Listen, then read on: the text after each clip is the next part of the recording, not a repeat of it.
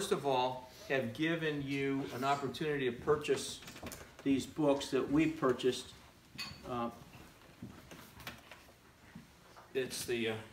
We're not here to read the book, but this is a good book. It'll be a useful tool. We'll be touching on that tonight and on the days to come. If you don't have that, I would encourage you to get it, and it'd be fun to go through it. I still look at mine. I use it in our marriage counseling. Ready? In Hebrews chapter 13, I wanted to start with this scripture as a basis for what we're going to share, and then pull away and look at a little video. Thank you, Desiree, for sharing it with me. And I'd like to use that and kind of get out of the way and let this minister share a couple of things, and we'll come back, and I've got some things to share tonight. All right. Hebrews 13 talks about moral directions. Hebrews 13 verses 4, 5, and 6 I'm going to read out of the New King James. Marriage is honorable among all, and the bed undefiled, but fornicators and adulterers God will judge. Let your conduct be without covetousness. Be content with such things as ye have, for he himself has said, I will never leave you, nor forsake you. So we may boldly say, the Lord is my helper. I will not fear. What can man do to me? Very good. I wanted to point out in Hebrews chapter 13, and I share this especially with people when I'm marrying a couple that's not a believer yet, and it's always my heart that I'd bring the Lord to them. And I've won a good number of people to the Lord. I've performed or officiated a lot of marriages since I was 19 years old when I began with my first ordination in the ministry. That was in 1979. And so just started working and learning things. But I've learned that marriage is not a Christian thing. It's a human thing. And so I wanted to point out in Hebrews 13, the scripture says that marriage is honorable in all. That's God's plan.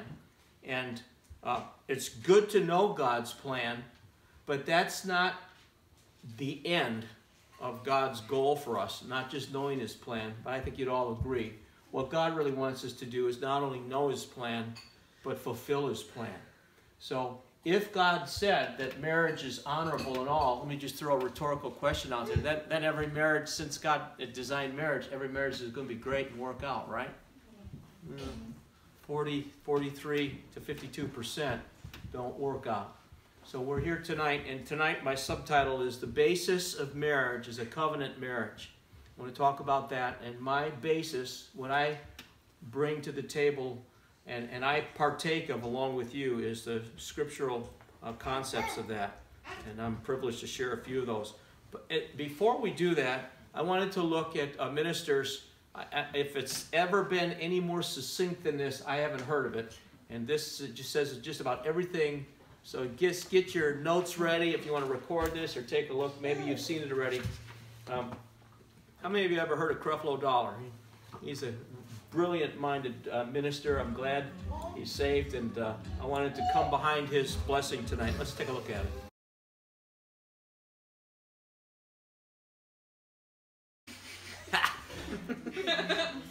Any questions?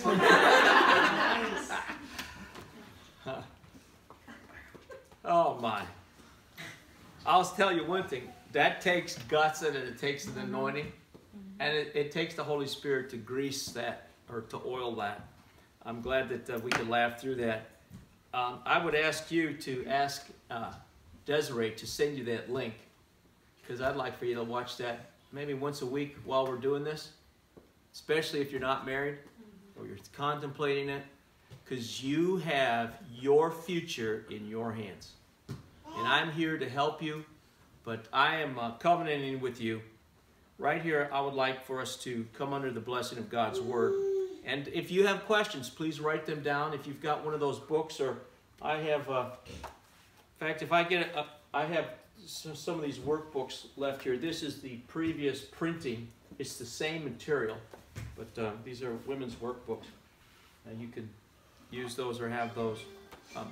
In Genesis chapter 1, verse 26, getting back to Pastor Creflo Dollar's heart to make sure what you're doing is God's plan for you and it's going to last a lifetime. We're coming under the plan of God when we want to marry. God said, and let us make man in our image, verse 26, chapter 1, after our likeness, and let them have dominion over the fish of the sea, over the fowl of the air, over the cattle, over all the earth, and every creeping thing that creeps upon the earth. So God created man in his own image. In the image of God, he created him, male and female created he them. So God had a mind for the genders. And God blessed them, and God said unto them, be fruitful and multiply, replenish the earth, subdue it, and have dominion over the fish of the sea, the fowl of the air, and every living thing that creeps upon the face of the earth. The plan to get married is a good plan. It's God's plan. Let me jump down to Genesis 2. I like to always add this to that. And so here's Adam coming under the plan of God and the purpose of God. He's in the Garden of Paradise for, I don't know how long. Bible scholars differ on how long he was in existence till God brought a mate to him. But after Adam gave names to the cattle, verse 21 of chapter 2, and there was not found an helpmeet for Adam. That's the only phrase that tells us that there was a longing in Adam's life, okay? Now, God sees that longing. It doesn't even say that Adam voiced it to him. So I'm glad to be in your midst. I want you to know that God knows what you're going through. He knows about the longing in your heart. And he has already made provision for that. Here's how it worked for Adam. You know the story, but I want to come back to the beginning so that if you've got some of this Creflo Dollar stuff going on in your family, your past, that you can say, okay, God, it's you and me, and we're starting over, and we're going to have a wonderful life story together. And my children and my children's children and so on. So God knew Adam needed a mate. He intended for male and female from the beginning. So the Lord God caused a deep sleep to fall upon Adam. Adam slept, and God took one of his ribs and closed up the flesh thereof. The Hebrew word for rib is actually tsela, and well, we'll just save that for one of our later messages. It's probably not what you think. But out of this, what God took out of Adam, the Lord God made a woman and brought her to the man. And God said that to Adam, here she is. And Adam said, this is now bone of my bones and flesh of my flesh. She shall be called woman, for she was taken out of man. Therefore, God says, shall a man leave his father and his mother, and shall cleave unto his wife, and they shall be one flesh. And they were both naked, the man and his wife, and they were not ashamed. So, number one, God's plan is for us not to be alone, but to have a mate, a soul mate that will complete us and bless us and help us.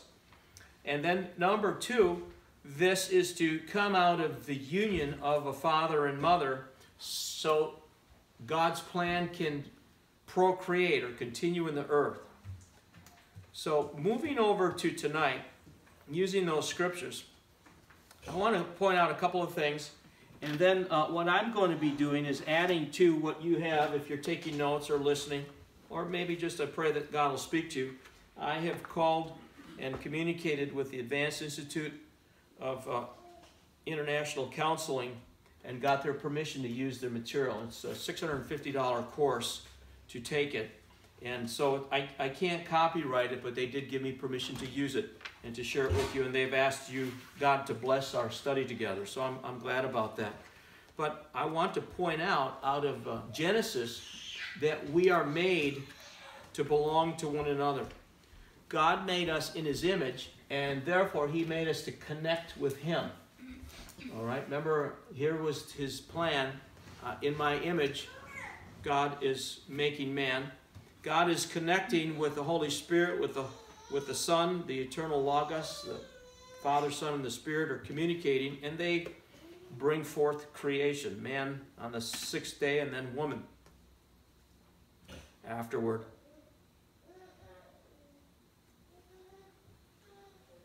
God wants us to leave our family and cleave to our wife. And in doing so and fulfilling God's word, marriage then is a representation of us being connected to God. So we're connecting to one another. So what I want to talk about is the basis of a covenant marriage.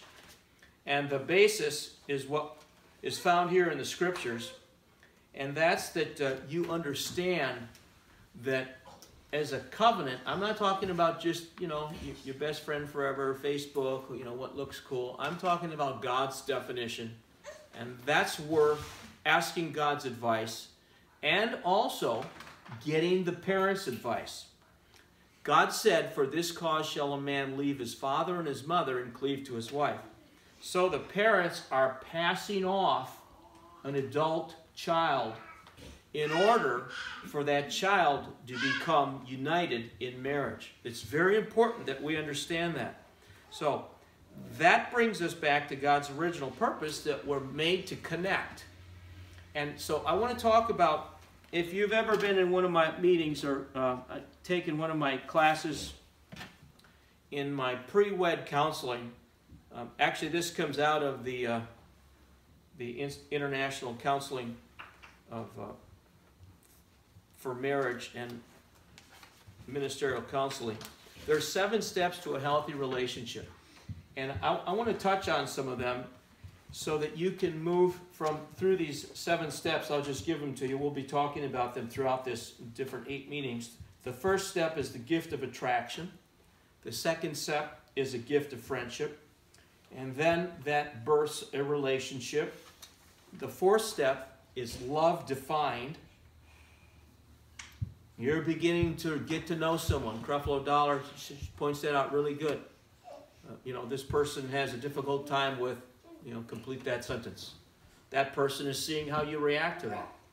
In doing so, you're beginning to communicate. And that's called emotional bonding. Tonight I want to talk about why it's important to have an emotional bond before you have a physical bond. Let's take just look at me once. What's the physical bond? The physical bond is the consummation of the marriage. In God's plan, that was to happen under parental supervision and blessing on what? On the night of the marriage. Okay? When that happens sooner than, I don't want you to miss this. Should we take the little ones out? I am. Okay, thanks. Because this is your time. If you have questions, I want to be available. But this is proven material. And in order to not be in the 52% of it just didn't work, I might suggest that some of the things we'll talk about will prevent a divorce. And I want divorce-proof marriages, and God promises that. And God allows divorce. We'll talk about that later. Some of you had questions about that, and God understands that. The beautiful thing about this is God wants you to be able to begin again and then go on forever. So you don't have to redo that. But after love is being defined, emotional bonding is taking place is the 5th step. Covenantal, or a commitment in marriage, is the 6th step. That's where, you're going steady and making wedding plans. By now you probably have a minister and someone's helping you. And then the 7th step is the consummation of the marriage, the physical union. All right, now Colleen, I want you to read those 7 steps. Let's get a woman's voice in here. And I'll just mention a couple of reasons why you don't want to go from attraction to sexual intimacy. And then we'll support that throughout our times together. So first, God gives, because he is love, the gift of attraction. Comes from heaven above. And then the second one is friendship. And there are 4 categories: acquaintance, casual, close, intimate. Relationship, 4 categories: me to me, multiple, in a group, no pairing, multiple, in a group with pairing, exclusive, one-to-one, or going steady.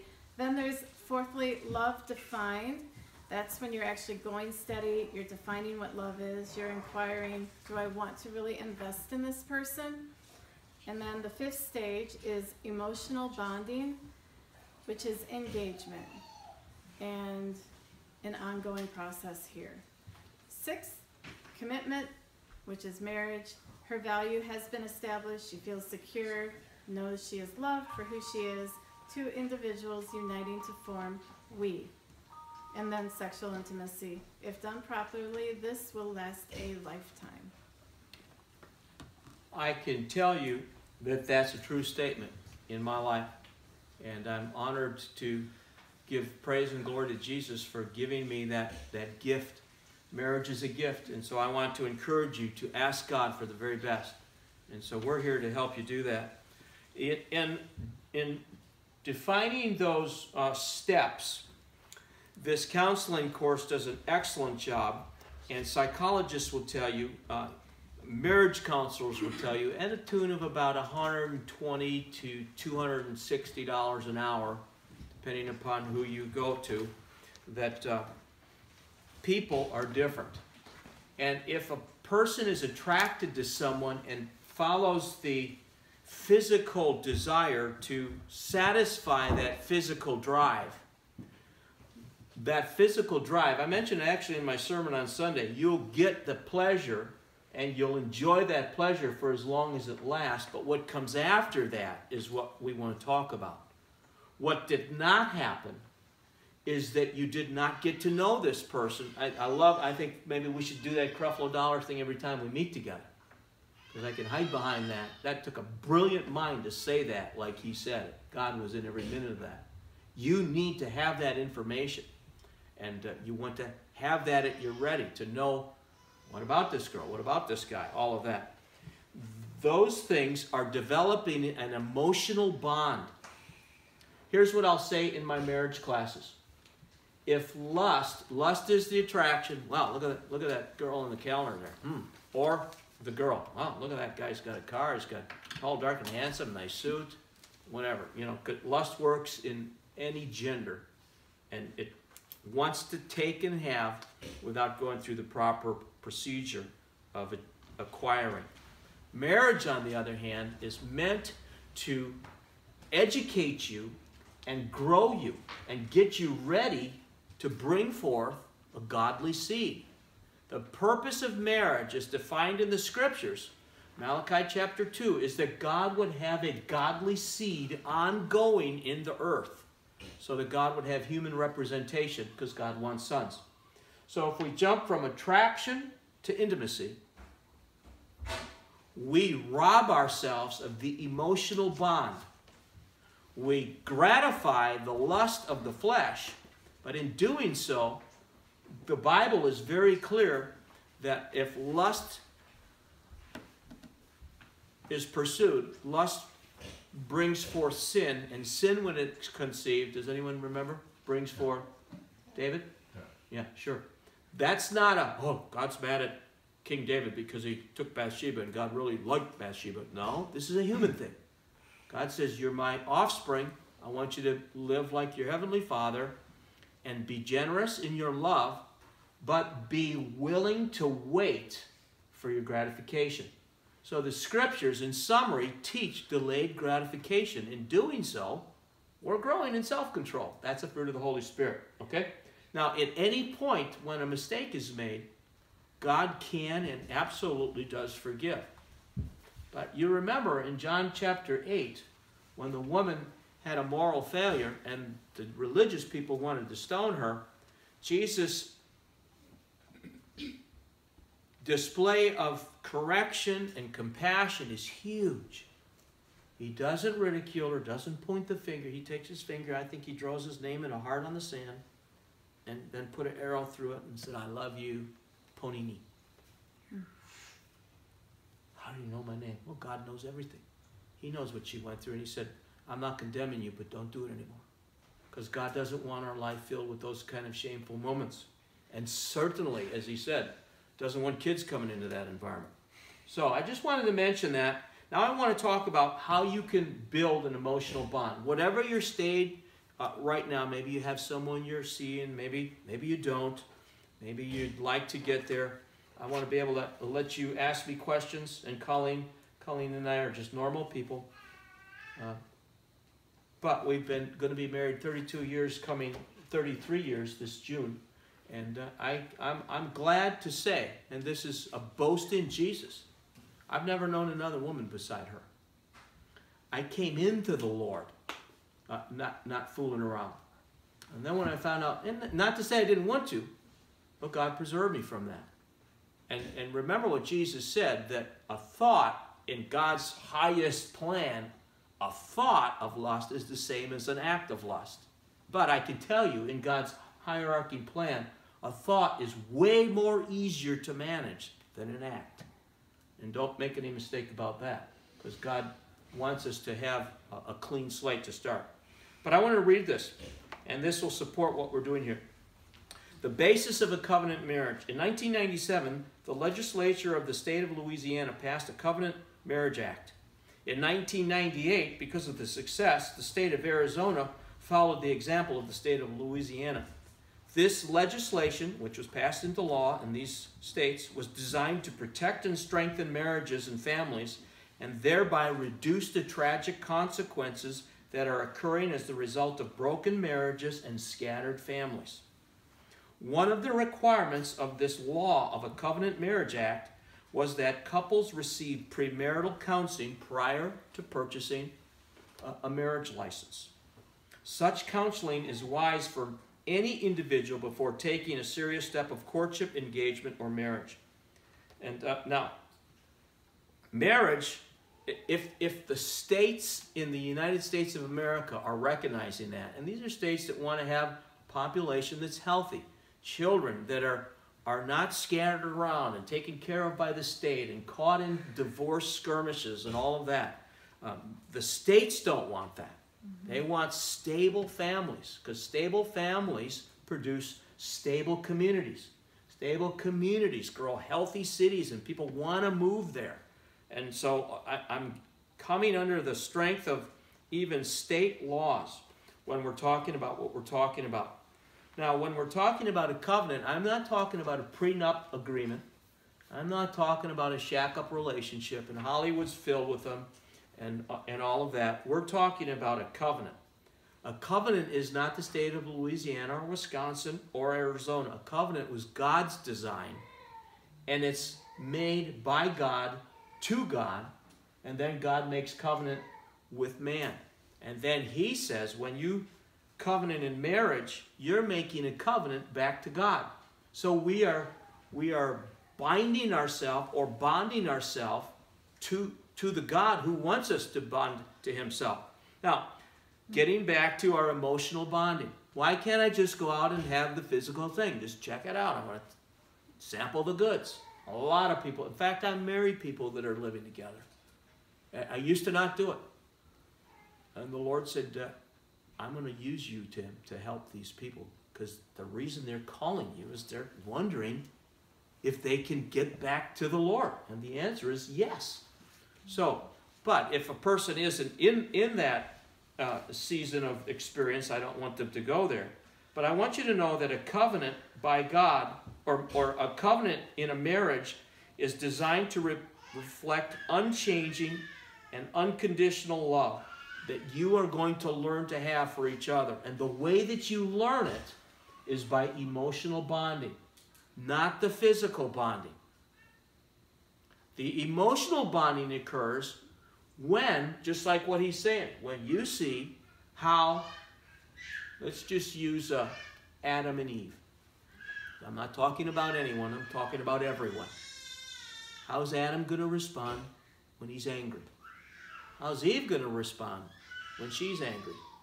What are you witnessing in anger? Questions, answers. What are you witnessing? Are you witnessing a physical act, or are you witnessing an emote? Something emoting out of the spirit, out of the soul. You're witnessing an emotion. That's good. That's why, you know, the guy hooking up at the bar after a couple of drinks and bought her some and slipped the thing in the drink and got the date rape thing going, he's getting what he wants, but he's not getting an emotional education.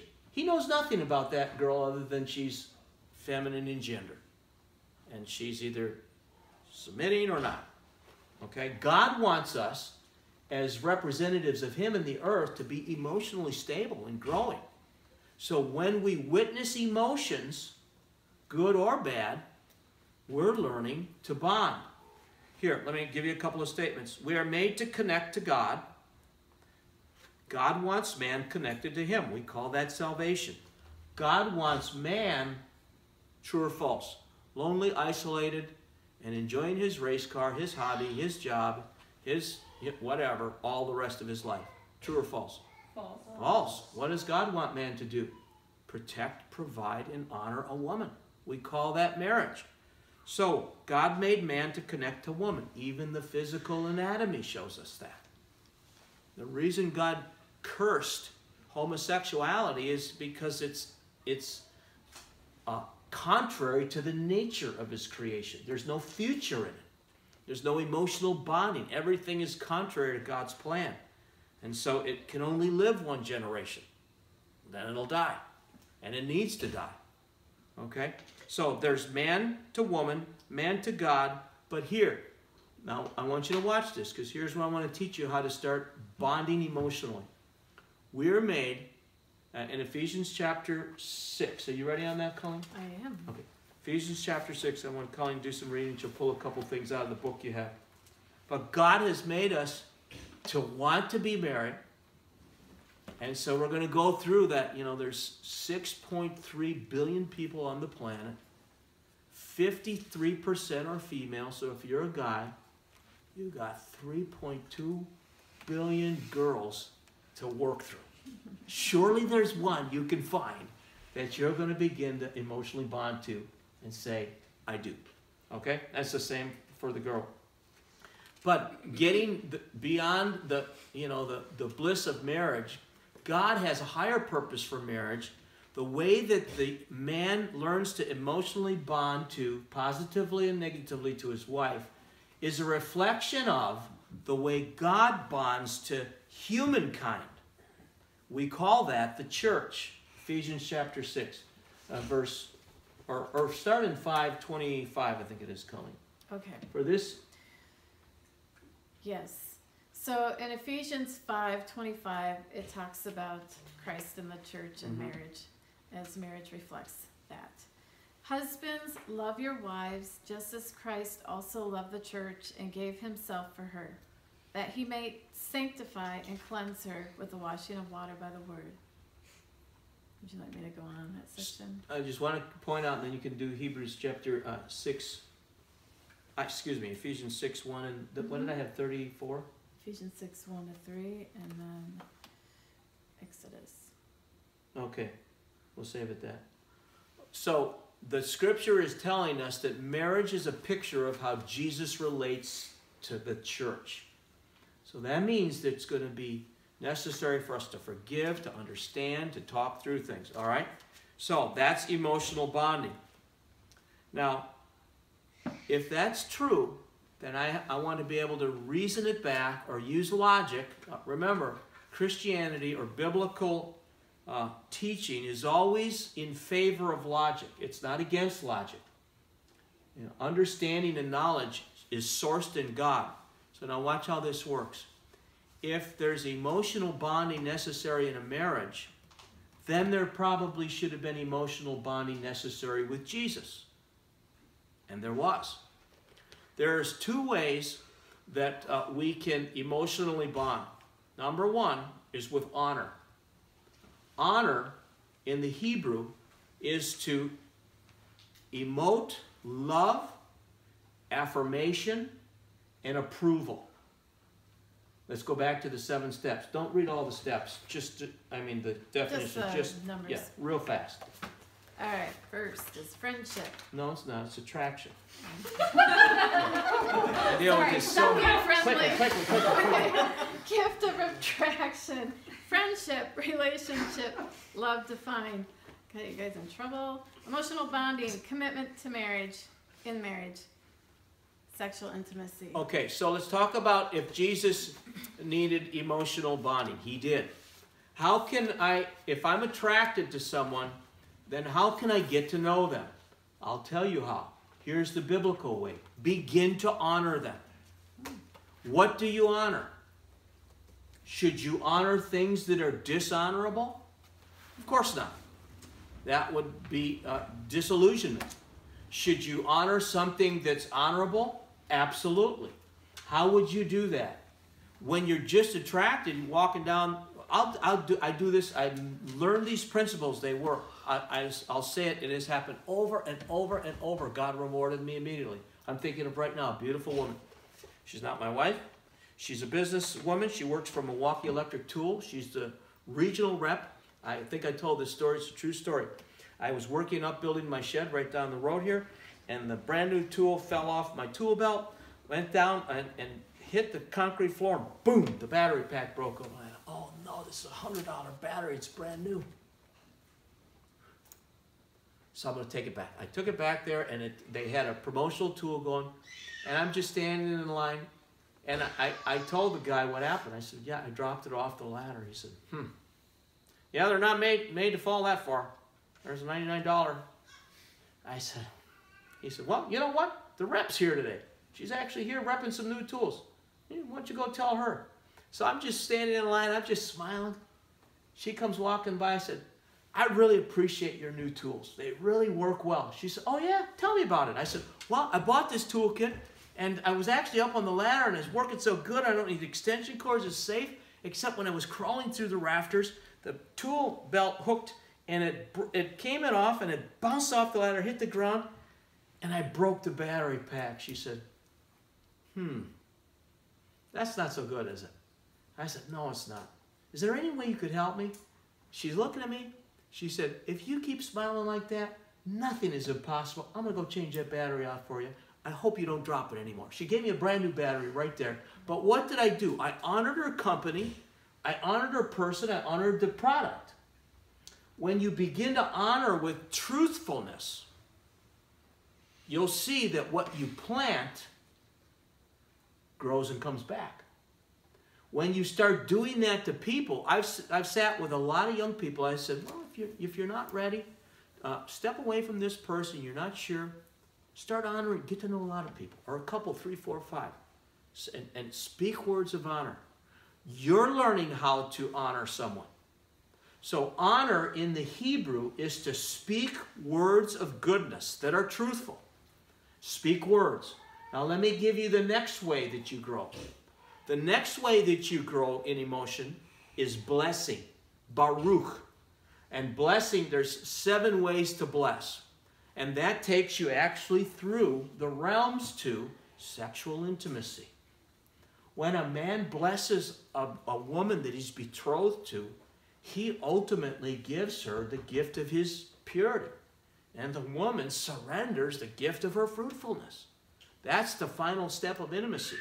So here's what I want to share with you. The way you can start immediately building emotional education in your life is start honoring with your words. Now, let's go back to my statement. Jesus loves us like a man is to love his wife. Did the wife die for, or did Jesus expect the church to die for him, or did he die for the church? He died hanging naked on a cross. He paid the price. He's the protector. He's the provider. He's the leader. Men, it's your job to protect, to provide, to lead in honor. Don't wait for her to dial your phone number. You'd better learn to move through the insecurities, to maneuver through your self, I'm lusting, I'm attracted, I want it now. And guys will piss and moan till they get it. Look at Harvey Weinstein. Look at how many young little girls he's taken in the privacy of his chamber. Now it's coming out. And because he prevailed on them, he ultimately won them.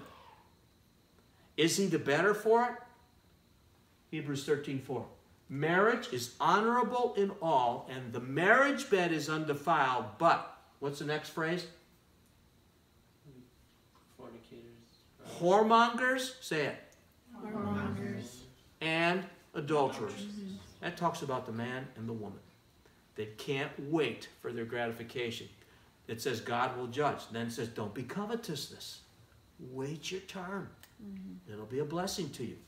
Now you can always restart, but don't think you can do your own thing, because God is already telling us the Harvey Weinstein moment's coming. The whole world's going to look at you and say, away with it. Okay, let's go back to Jesus. How does Jesus get honored with words? Listen to this. This is huge. There's a deprivation neurosis. It's a anthropological term. It deals with the syndrome that happens when someone has not been emotionally built up.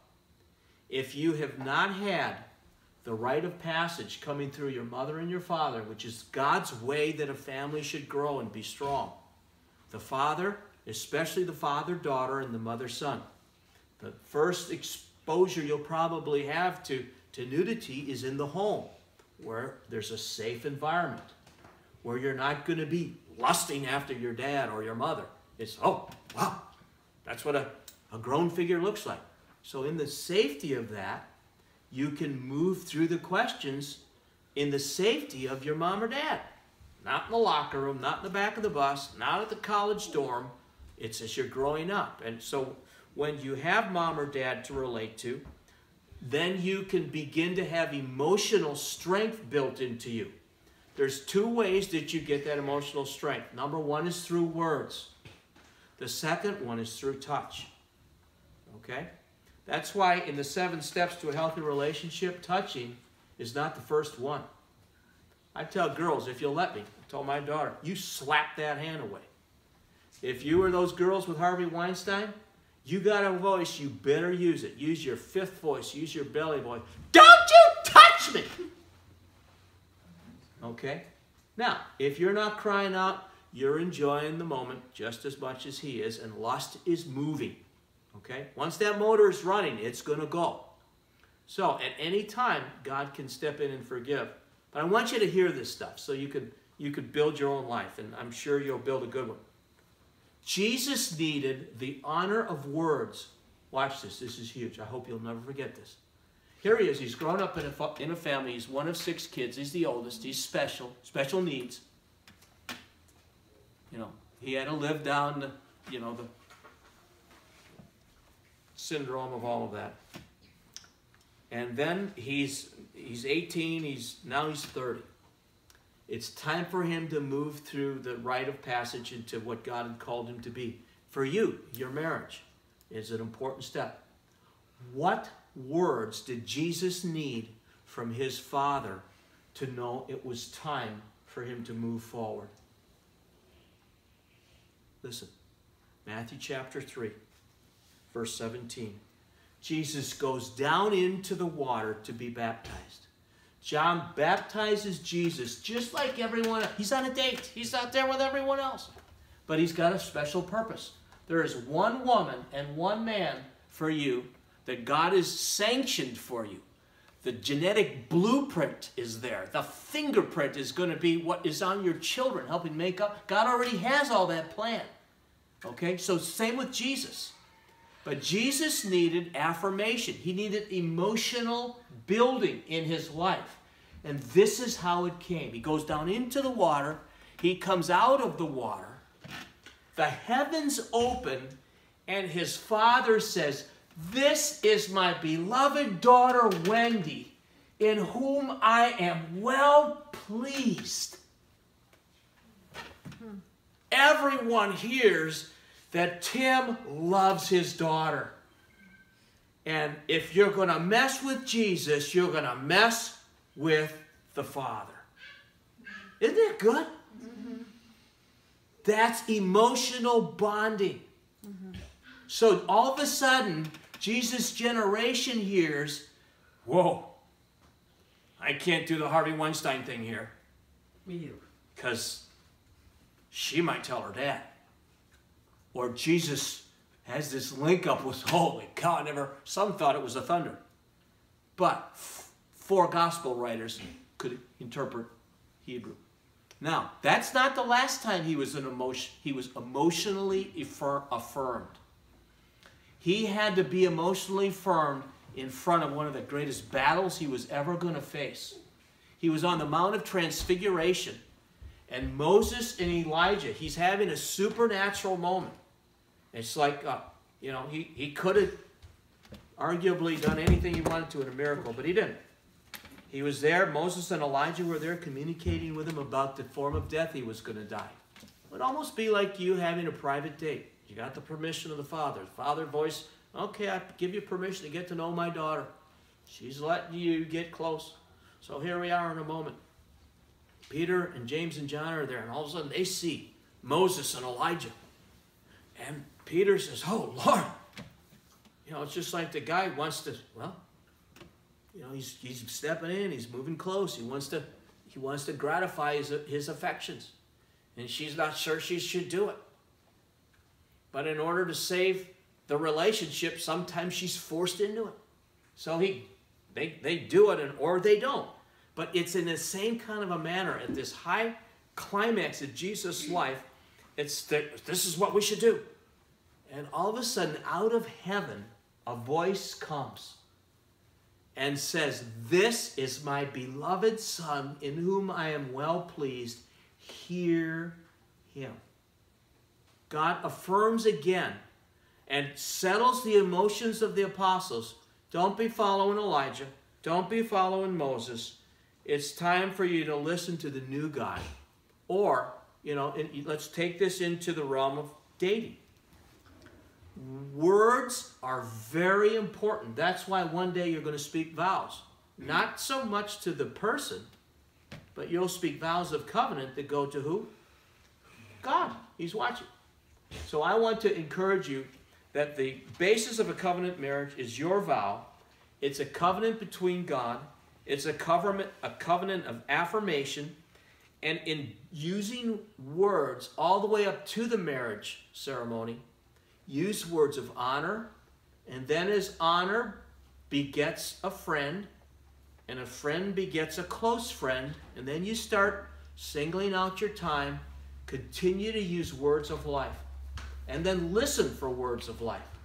Use the scriptures and just speak good things, and you'll be on watch just like Jesus was. These guys heard the voice of heaven speak on behalf of Jesus, that God was affirming him. That's a good thing. And emotional bonding occurs. Emotional bonding occurs with affirmation, but emotional bonding also occurs with refusal. To affirm means to say yes. To refuse means to say no. Can you think of a moment where Jesus had a refusal of words that were spoken at him? Somebody. Emily's nodding yes. Satan was tempting him. Pardon me? Satan was tempting him. Okay, so that's in the realm of the spirit. Very good. 3 times. He was tempted in the realm of the body. He was tempted in the realm of the soul. He was tempted in the realm of the spirit. You, when you're dating, you'll be tempted in the realm of the body. You'll be tempted in the realm of the soul. And you'll be tempted in the realm of your spirit. And it's easy to overcome them all by doing what Jesus said to do. I'm thinking of another time where Jesus refused an affirmation.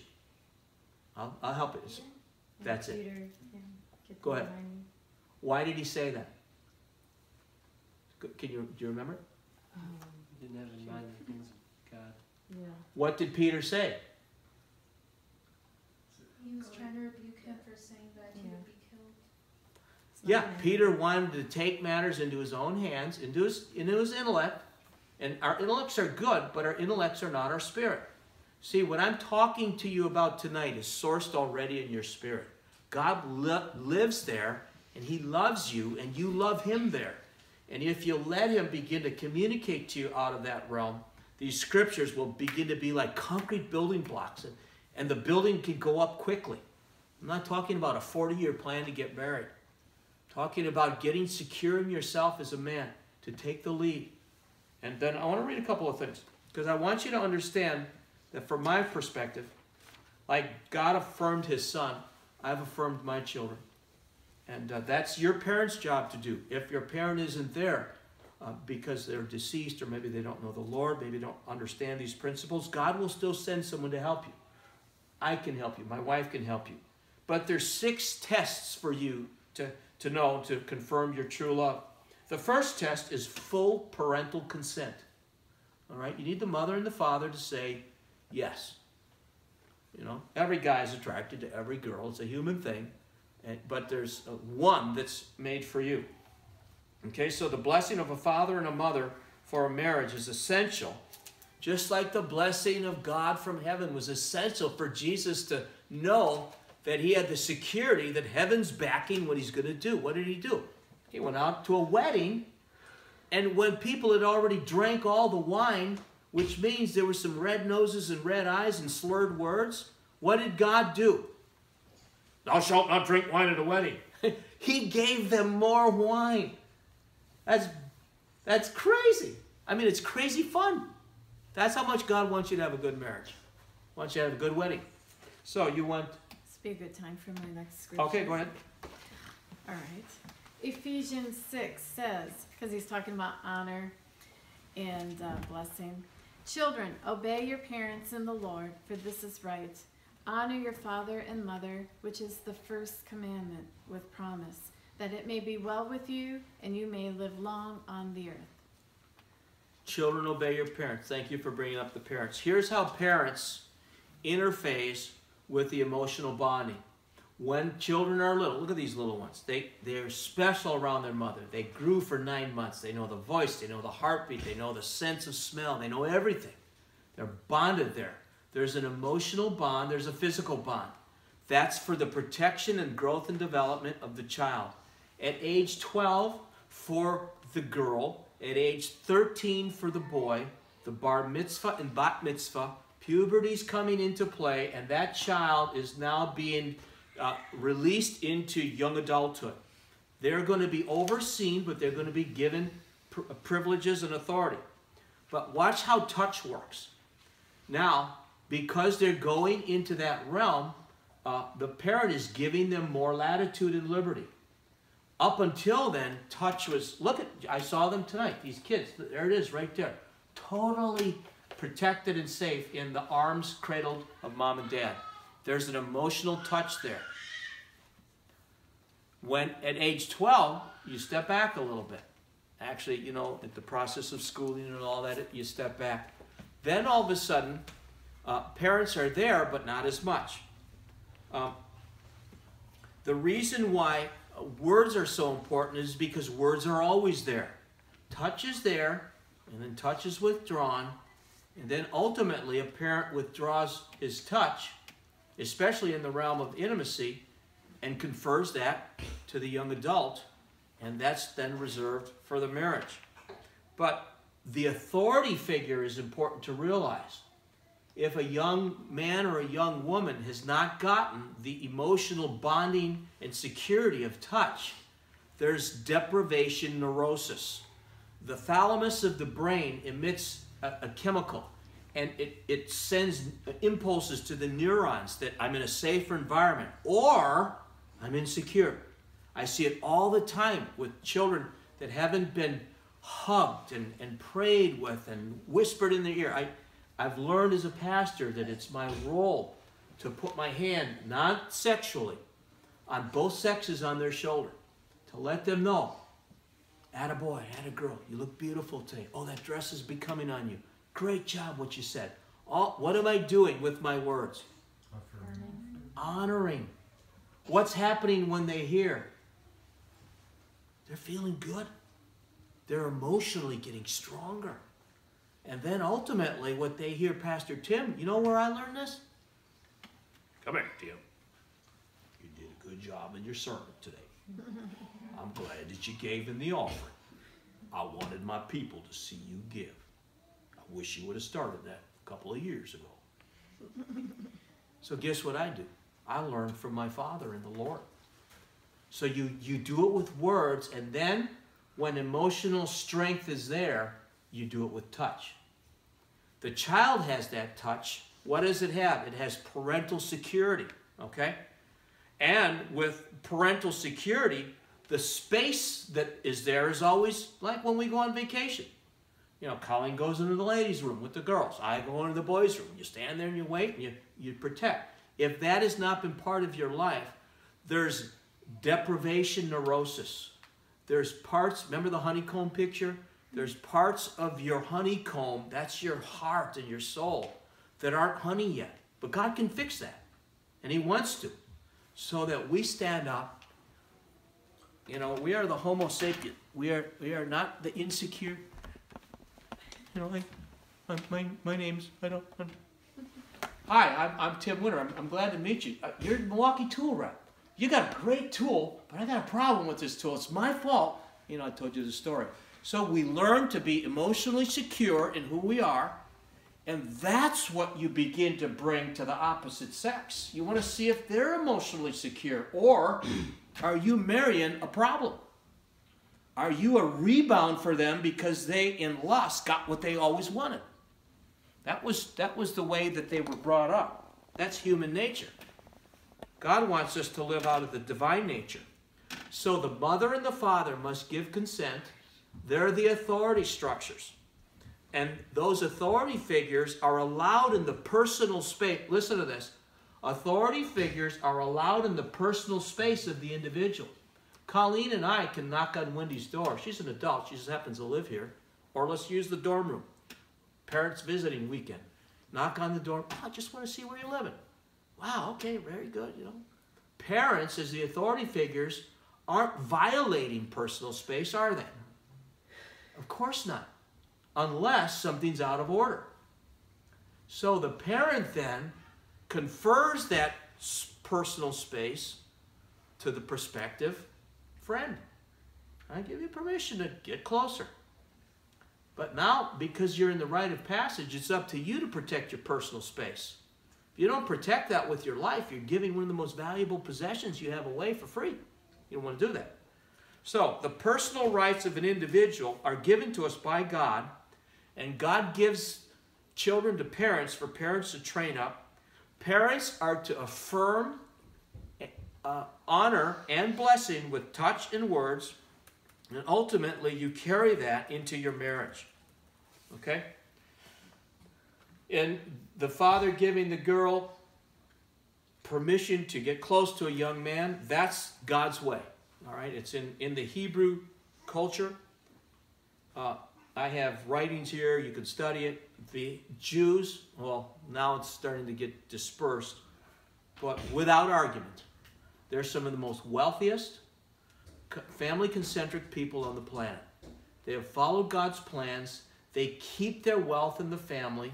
God does not want wealth scattered to, in fact, adultery is to pay someone, you know, and then divorce, you're paying patrimony. You're paying someone else to sleep with your, it's like insanity. And so forget it, I'm not even getting married. So when I'm done, I just leave. That's not the answer. The answer is to understand God's principles and then to build your life on the foundation of His Word. So the father gives permission, then the girl brings her emotional growth into the process. She's growing. She's asking Creflo Dollar questions. I'll be referring to that a lot. Some of the questions you want to ask, I'm going to turn it over to Colleen. She's got a couple things to read out of the Scripture, and then also out of that book. I think it's page 19 or 20 in there. Mm-hmm. But here's some questions that you'll want to ask. And if a parent isn't involved, then you might want to involve a minister or a trusted friend of the other individual. The whole thing is, don't do this on your own. If God said, for this cause shall a man leave his father and his mother and cleave to his wife, that means dad and mom are saying, yeah, you're ready. And there's going to be some serious discussion. We're not talking about foolishness. We're talking about Creflo Dollar, real stuff. Okay? And then the daughter has the final word. The classic is that we'll get to us later when we talk more about the marriage and moving through these 7 steps. But is she ready to say yes and move forward, or does she need more time? Any girl that comes to me and says, Pastor, will you help me with this? I'll say, absolutely. Give me a phone number. Let's go talk. I'm here to protect and grow you. The woman is the tender gender, the weaker vessel. The man can Harvey Weinstein him and, you know, first time force them. Before you know it, if she wants a job, she's got to do the thing. And holy cow, we're a messed up country. It's not the way it's supposed to be. Okay? And if Hollywood's your frame of reference, ask Jesus. I'm going to ask Colleen to lead a prayer, then I'm going to pray. I want to completely, and I'm asking God to retrain my thinking so that I can be a blessing to people that want to live a healthy and blessed life. You know, a couple of questions. Are you going to be finished with school before marriage? Do all parents know all the important facts about you? Do you have a firm belief in God? Do you feel you're compatible in faith and life? Do you exemplify a personal faith in Christ Jesus? Do you build your life on the Scriptures? These are things that are going to come out, and so it's easy to overlook it because love can be blissfully blind. Do you have agreement on doctrines in the Scriptures? We'll talk about equally being yoked. I'll talk about finances. We'll talk about a lot of things that will help you. Are you both active members and understand the purpose of a local church? And here's for the man. A woman needs to see this. Is he ready to become a spiritual leader? Because my daddy is going to give me away, or if dad's passed away, or whatever, someone's going to give her away and say, I'm giving this female to you. Now you cover her. Now you bless her. Now you speak affirmation to her. And then is the woman ready to honor and reverence that man? Because he's going to need honor, and he's going to need blessing. Jesus, this just blows me away, that Jesus needed to start supernatural work. He needed the Holy Spirit in heaven by the Father say, Stacy is my beloved daughter. I'm well pleased in her. She's ready for what I've called her to do. Or, her dad said to me, here's how her dad said it to me. When I went through, can I date your daughter? Why do you want to do that? Well, I believe I'm in love with her. And I've got it all memorized. It's not working. And he said, well, first of all, just interrupts me just like this. And he's sitting on a little third grade chair. That was their kid's chair. And I'm up here. He's down there. He said, well, first of all, you don't know what love is, but I understand. He said, love is proven through marriage and sacrifice. But I've been watching you, and I'll give you permission to get to know her. And I'll also tell you not to do anything to my daughter that you can't gracefully back out of. Don't be alone with her. And I got to go out for Colleen liked pie. I hated pie. She loved pie. But I spent more dollars and time at Cracker Barrel. Square. Baker's Square with French silk pie, right? I still remember. No, honey, I like the fruit. You always Oh, say sorry. that. See what I mean? Okay. Never. Oh, I made it through like that. The chocolate. Okay, now you have a couple of things you want to share. Well, you had this on your list, so I'm just going to get through this. Exodus 22, verse 17 brings some sobriety to what you're finishing there. If her father utterly refuses to give her to him, he shall pay money according to the bride price of virgins. And then I'll just go into 1 Corinthians 7, 1 and 2.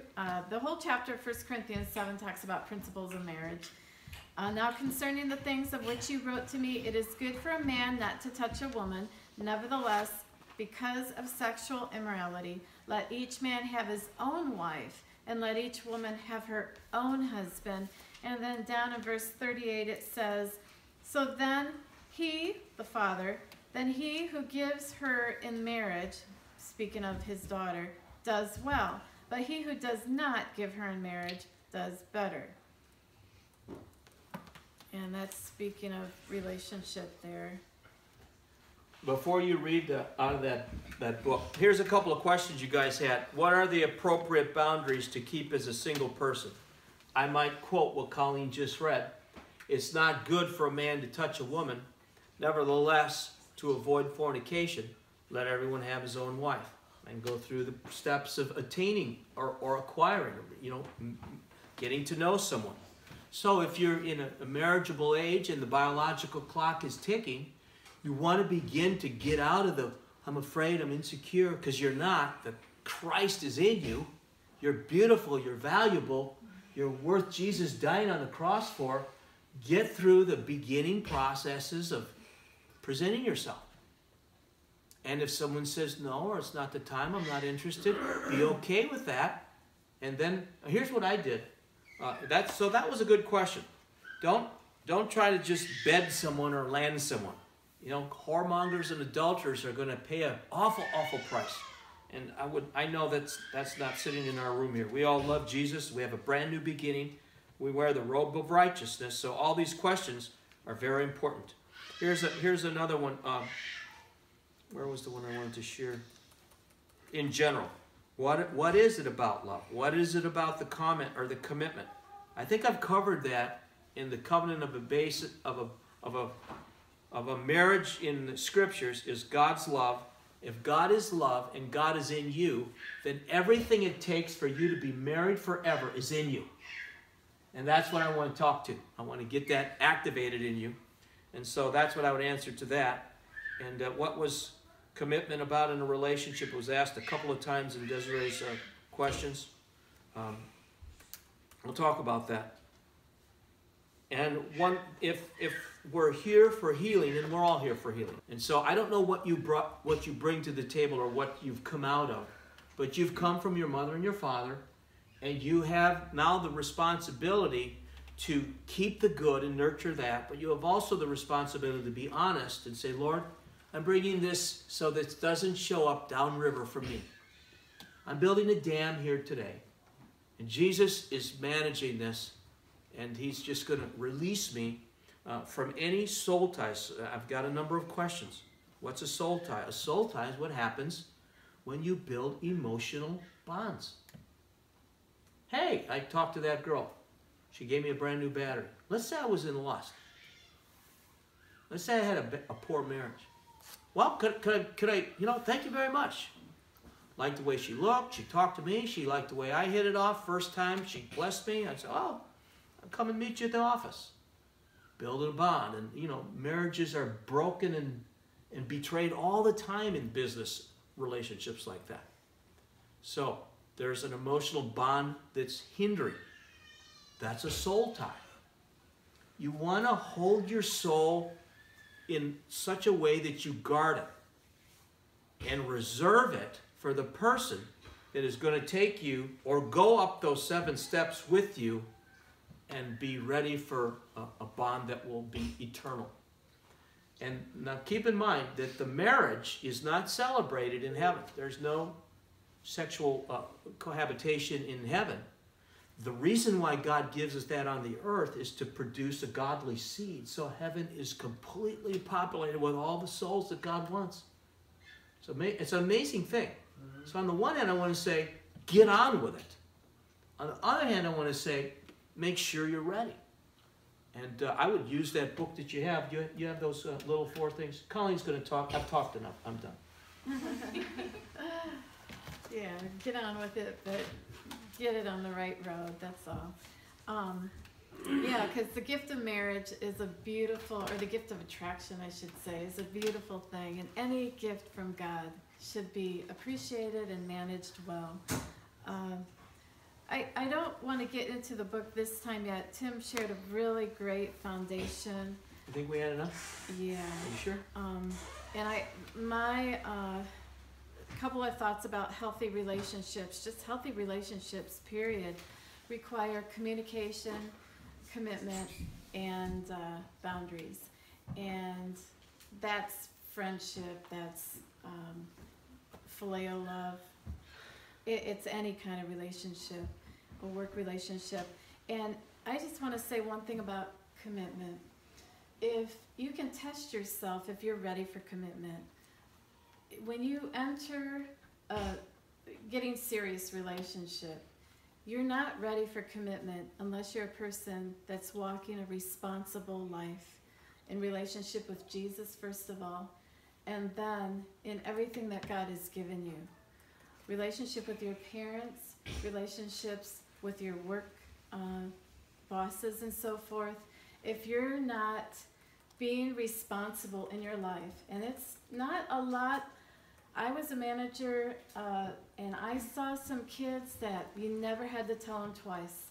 And then I saw some kids that they didn't know the first thing about being responsible. I had to be their parent. And I took joy in it. But a lot of responsibility starts at the age of 1.5 to 2, when you're able to pick up your toys and your mama picks them up with you. And you just are aware of your surroundings and you take care of them. You should never enter a marriage until you've learned responsibility, because a relationship, a healthy one, there's 3 A's to it if you're taking notes, and then I'll finish with this. There is awareness, there is acceptance, and there is appreciation. You need to be aware of that person and their needs, accepting of them, and appreciating to them, in honoring them, which blesses them, builds them up, but blessing them as well, which activates an ongoing loving relationship. And if you do that, you won't have trouble meddling in somebody else's garden once you learn how to water your own. But I'll just say that, you know, we can finish with prayer on just allowing the Holy Spirit to come in and shore up our areas of responsibility in our lives that good. maybe our parents never really stuck us to, or maybe we rebelled and ran away from, because God knows how to fill in the blanks. He knows how to give us new lines of thinking, and He knows how to reaffirm us. Like I love how you said that Father God did that for Jesus, His Son. He affirmed Him here on the earth. And He never did anything wrong. No, and supernatural, He was endued with power from on high before He went on. You don't want to enter a marriage without being endued with power from on high. I've said this in our principles class. You know, Greg, you just went through that recently with us, and Stacy, you too. But marriage is a ministry team that God puts together. And He's got mighty purposes in that ministry. And if you look at marriage as a ministry match, you can get through anything because you know your source is from God. Well, God, you put us together, so help me out here. And that was the first, seriously, and that was the first scripture we read about getting help in Hebrews. If you didn't write that down, I'll give it to you later, but Hebrews 13, 4, 5, and 6. But Jesus didn't even want the disciples going out before they were endued with what? Power from on high. So Danny Silk's got a great book about keeping the love light on, and he talks about powerful people versus powerless people. And powerful people have an amazing marriage. Powerless people drain each other because of one thing: they haven't learned to be responsible. They got married thinking, you shall love me all the days of my life, and I shall love you when you love me, not I shall love you all the days of my life through thick and thin. The idea is you shall love me, you shall serve me. No, it's I shall love you and I shall serve you all the days of my life. And because I will take responsibility for my life and how I take care of myself and how I take care of you and my relationship with Jesus and my kids and my parents. When my boys were getting ready to get married, I'll just tell you a couple of secrets. A couple of my first questions were, and the people they were interested in, and my daughter-in-laws know this, what is their relationship like with their parents? That was one of the first things I wanted to know. What is their relationship like with their parents? And what is their relationship like with Jesus? And have they had time to just really walk with Jesus alone? Right. I observed that. That was a key indicator to me that they were ready. They've walked with Jesus alone. Alone. They let go. They put their life on the altar for Jesus first. If you're married to Jesus, you will do well with the love that God gives you. It's in us. So I finished with that. Yeah, it's in us. Just we'll talk more about that special person if you're dealing with that, but we'll save that for another time. I think we've gone long enough. Psalms 85:12 is beautiful. And then can we go into prayer then? Yep. You're very sure. Psalm 85, I pray this over relationships. Actually 10, excuse me. Mercy and truth have met together. Righteousness and peace have kissed each other. And so why don't we just go before our Heavenly Father. Father God, I thank you that you are the God of love, that you are our love, that your love is seated in us, and it awakens so many good things in us. It preserves us, and it also just drives us into more of you, Father, and your goodness. And it also brings awareness that causes us to see your goodness, Lord. I thank you, Father, for that. I pray that your love would be so real to each and every Yes, one Lord. here in a whole brand new way.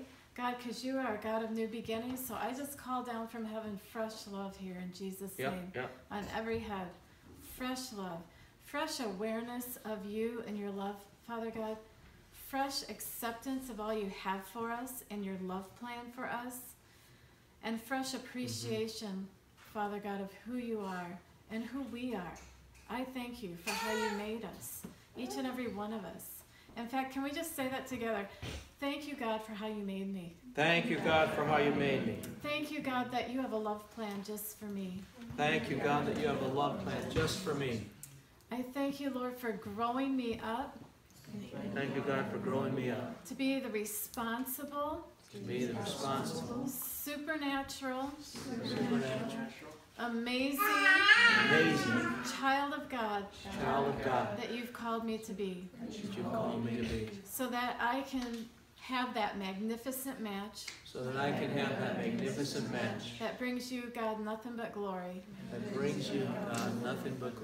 Thank you, Jesus. Father, I just thank you. You're all about filling us. You're all about loving us. And we just resign ourselves to be all about receiving of you, God, and your plan for our lives. In Jesus' name, thank you, Jesus. Remember, the husband loves the wife like what? Like what? Is he waiting for a perfect person? What does Christ do in his love for the church? Starts with an F. Forgives. So every family, every spouse, the Jews, when there was marital contracts broken, God said, here's the remedy. Here's the remedy to repair them. It's love, compassion, forgiveness, sourced in God, which is in your spirit. If the emotions are so frazzled and I'm so wounded, just don't want to deal with it anymore, then God says, I understand. I'm a father. You can cross that person off your life list and start over. Okay? So that's the beautiful thing about this. There is no loser. In fact, the Lord convicted me about saying what I said on Sunday about, you going out and stealing pleasure. Make sure you as the man aren't stealing the girl's affections. Make sure that you're winning them. After further review, you stepped out of bounds, play comes back. If you're stealing affections, there's no lasting points, and God doesn't bless disobedience. So you want to win affections by saying, God, how far do you want me? And involve the Lord and then someone else that you can be accountable to. Your mother, your father, or your pastor, your uncle, or aunt, or somebody. Somebody's watching you, and they want to help you. I want to help you. We're here. Others are here, and God's going to really, really bless you.